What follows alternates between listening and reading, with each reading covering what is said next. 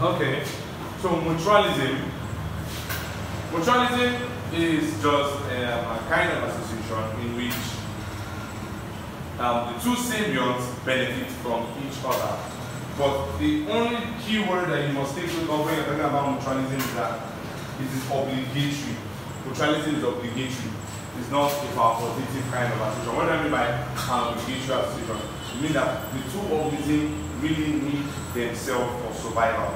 You understand? They need themselves for survival. Unlike protocooperation. Protocooperation is facultative. It's a facultative association in which the two symbionts benefit from each other. You understand? So what I have in board there, I said mutualism is an association that is of benefit to both symbionts. This process is an obligatory process, unlike protocooperation that's a facultative process, meaning that in protocooperation they could actually do it themselves. So examples of such association can be seen in the relationship between Escherichia coli, that is the intestinal bacteria called Escherichia coli, found in humans, and humans. It said that, so we're having a relationship between Escherichia coli and humans. Now, the basic thing there is that the Escherichia coli derives nutrients. You understand? It derives nutrients and shelter from we humans. On the other hand, what do we benefit since the mutualistic association is the fact that this bacteria has the ability to synthesize vitamins or produce vitamins for us, enables us to utilize our vitamin. And what particular vitamin are we talking about? Vitamin K. You understand? It enables us to produce vitamin K. And this vitamin K is a very, very important mineral, or very important vitamin per se, because it aids in blood protein. It's one of the aids in producing protein factors in the body. So that's the work of that. Then another association where you find my mutualistic kind of interaction between organisms is that of termites. You understand? Now, termites per se, they have the inability to digest wood by themselves. You understand? They have the inability to digest wood by themselves. So there are certain kinds of protozoans, they are majorly flagellated protozoans, that's used to aid in the digestion of the wood that is eaten by the termites. You understand? While on the other hand, the termites provide shelter of those flagellated protozoans.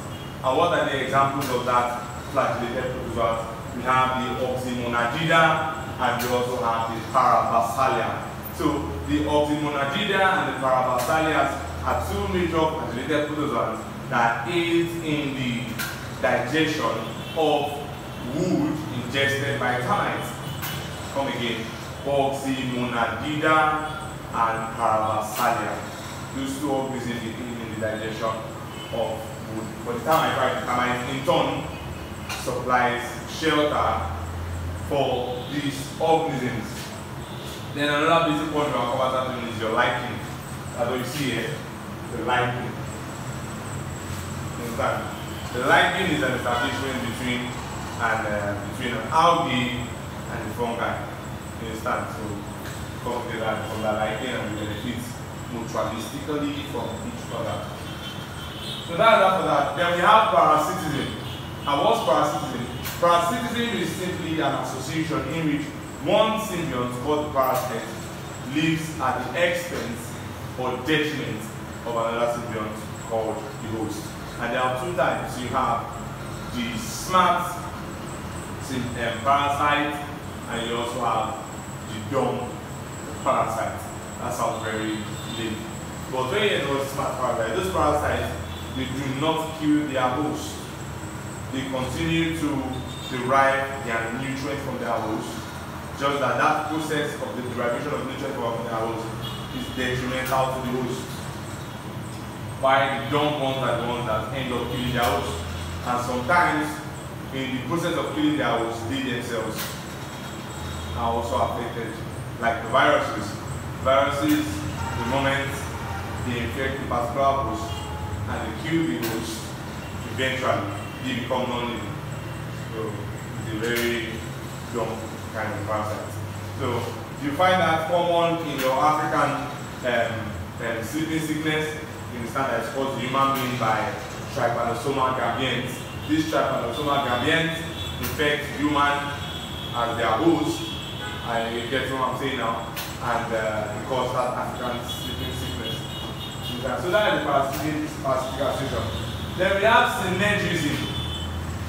In synergism, two microorganisms of different species actually come together collectively to pull a particular effect, which could be a disease, to cause a disease in another organism.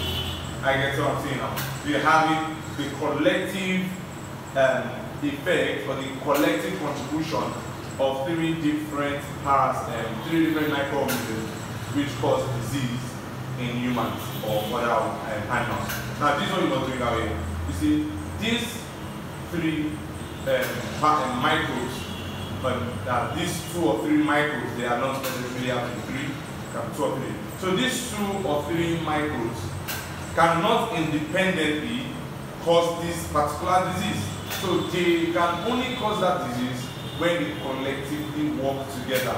I get it now. That's what I have in I said. It's an association in which 2 microorganisms or symbionts collectively team up to produce a disease that could neither be caused singularly by themselves. So the disease is referred to as synergetical infection. And you see that condition in certain kind of disease like your oral thrush. You understand? It's also called the thrush of the mouth, which is also referred to as the Vincent disease. The Vincent disease. Medically, we call this disease the gingivitis. We call it the gingivitis, which is the ulcerative gingivitis. You understand? So it's caused by the cooperation of 3 major parasites or microbes. And what are they? We have the Fusobacterium, we have the Actinomyces, we have the Protella species, and sometimes alongside the spirochetes. So you have the Fusobacterium, you have the Actinomyces, you have the Protella, and you also have the spirochetes. They come together to cause this ANUG. You understand? The ANUG, which is the acute necrotizing ulcerative gingivitis. The acute necrotizing ulcerative gingivitis, also called the Vincent disease or the oral mouth trench. You see that now? So these organisms independently could not cause this disease. They have to collectively work together to cause the disease. Another example where you see a synergetical infection is in disease called bacterial vaginosis.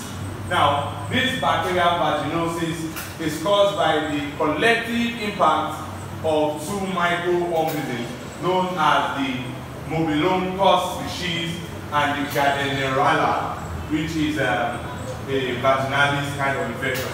So they call it the Gardnerella vaginalis. Gardnerella vaginalis. So the Gardnerella vaginalis, which is a microorganism, will work hand in hand with the Mobiloncus species to cause the vaginosis disease. You understand? So these 2 microbes here, the Mobiloncus species and the Gardnerella vaginalis, will work together synergetically to cause this bacterial vaginosis. Alright, so those are very interesting examples of synergistic infection. So you have other kind of association like predation and competition. In predation, one organism called the predator actually feeds directly on another organism called the prey. And you find that in bacteriophage. Sometimes the bacteriophage, which is a kind of virus that feeds on bacteria, actually phagocytose or feed, cause detrimental impact on bacteria. And that's the result of their large size. Example of such kind of large size viruses that are actually capable of feeding on bacteria, smaller size of bacteria, are the the Severicum and the Silenus viruses. Okay, why competition is just struggle for survival, and this struggle exists as a result of the limited amount of necessary resources needed by organisms. You understand? So they come into competition just for the sole purpose of survival, and that's what we have here. And competition can be interspecific or intraspecific. And when you hear the word interspecific competition, we are talking about interspecific. We're talking about competition between organisms of different species, but intraspecific competition between organisms of the same species. All right. So that's that for that. Another thing in the syllabus is the infectious diseases. So I have here that infectious diseases are actually disorders which are caused by microorganisms or parasites and are capable of being passed from one person to another. That's what we call an infectious disease. They are caused by microorganisms and have the capacity of being transmitted from one organism to another. I get what I'm saying now. So this transmission could occur either directly or indirectly. That's directly from the positive organism, or they pass to another person and that person passes to another person. That's indirectly. You understand? But it's still the same parasite. That's where you must take note of. So the agents of infection, those things that are capable of causing infections are what we call pathogens. And they include microbes and can also be called germs. So the major pathogens that we have are usually viruses, bacteria, fungi, and some other nematodes and stuff like that, ascaris. You understand? So the transmission of infectious diseases is actually dependent or referring to the roots. Is majorly dependent on the route of exposure to that pathogen or that infectious agent. You understand? So we have different routes for exposure to pathogens or infectious disease agents such as skin, nose, anus, eyes, ears, mouth, and genitalia, which are the reproductive system. So those places have openings that are suitable enough for the penetration of these microbes into the human body.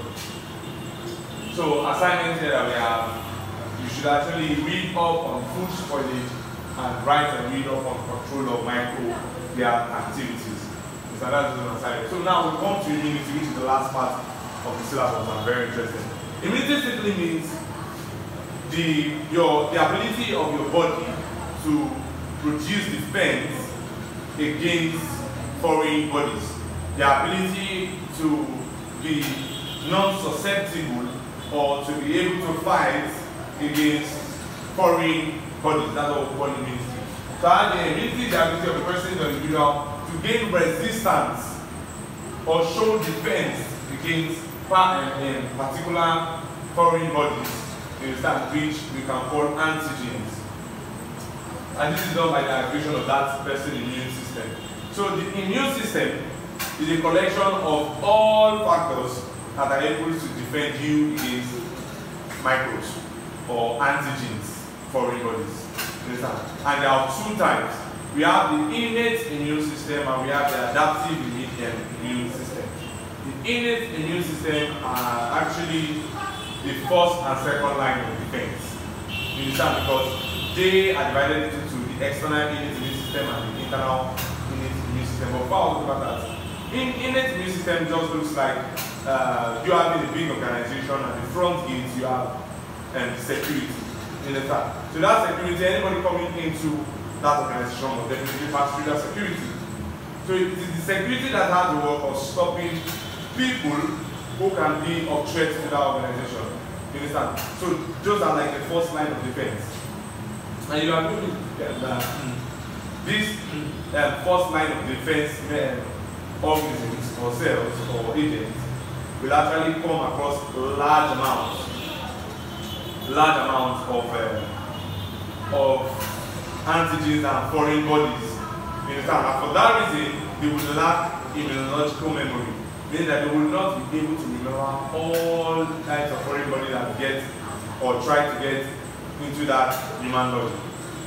Okay. So that's why we have noted that innate immune system, they lack immunological memory, that they can't remember those foreign bodies particularly, and they are non-specific, meaning that they will actually try to stop all kinds of foreign bodies. You get, they are non-specific. And we said that divided into the first line of defense, which are the externals, and second line of defense, which are the internals. The externals are made up of the skin. As you can see, anything that tries to get into me right now, so first of all, come across my skin. So the skin, and anyone that tries to pass my nose, come across the mucous membrane, that's number 2. And lastly, we have secretions. You understand? We have some kind of secretion in the stomach, pH secretions. You understand? That tries to stop invading foreign bodies from getting into the systemic circulation. You get it? Then your internals are made up of natural killer cells, tumor necrotic factors, cytokines, which include interferons and interleukins, which I've explained already in previous lectures.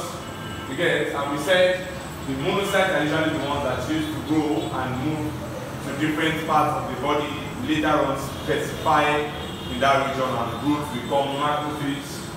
You understand? And so those macrophages, they are limited to their particular site of action.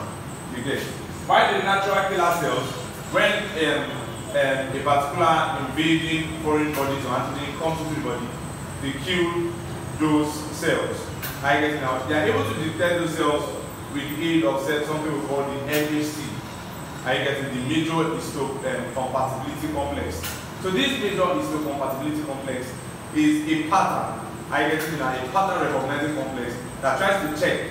I guess now or tries to serve as a symbol to recognize a normal cell, that's a normal body cell, and an abnormal cell. So when the number or amount of MHC in a particular cell is abnormal, the natural killer cells begin to work.